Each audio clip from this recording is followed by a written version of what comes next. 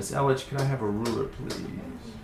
We always take measurements, just as a guide, so we don't make the hairline a little too low, because the face is kind of divided into thirds. And the trick to a hair transplant is the hairline is not going to be a hard straight line. You know, everybody's head is not symmetric, meaning one side is not equal to the other. So one side might be a little lower than the other, so forth and so on, a little zig, a little zag here and there. Now what we do is look at the back, because we want to just see this donor area that we're going to map out and use. With the FUE, we kind of shave a large area. Now in 2 days, you'll be surprised how good this is going to look. When we do a donor, at least a donor strip, we do a tiny area, but in U, we're going to do a fairly large area back here that we're going to cut down.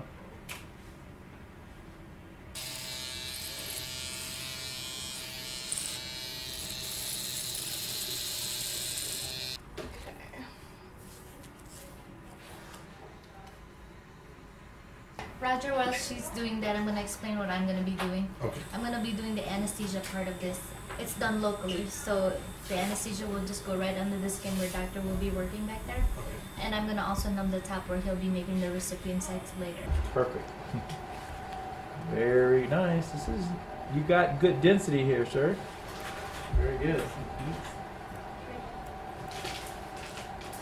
Can we let the chair up some? So let's take a look here and see how we're looking here.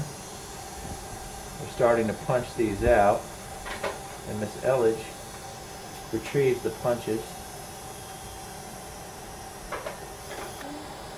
And they're coming out pretty well.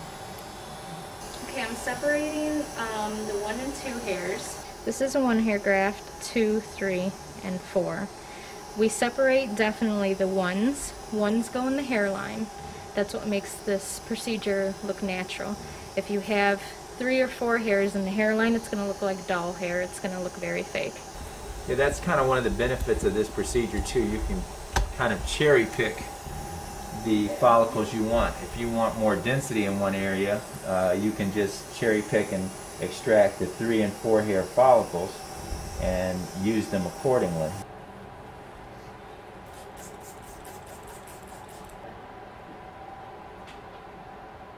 So 1, 2, 3, 4, 5, 6, 7, 8, 9, 10, 11, 12, 13, 14, 15, 16, 17, 18, 19, 20.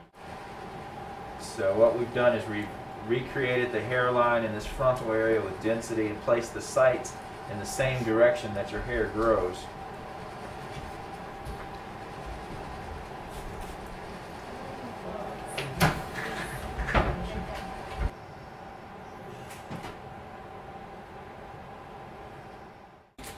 Raj, we're all done. You see all that? Oh yeah, it looks great. It's going to look good. So we got from here forward, that's the frontal region, strengthening the hairline and strengthening behind it. This area here was used to get approximately 900 grafts. In 2 to 3 days, this area will look remarkably better. So I always have the patient send me a picture of the back of the head in 2 to 3 days to make sure that everything's appropriate. Then again in a week or 2 weeks. And then after that, everything's perfect.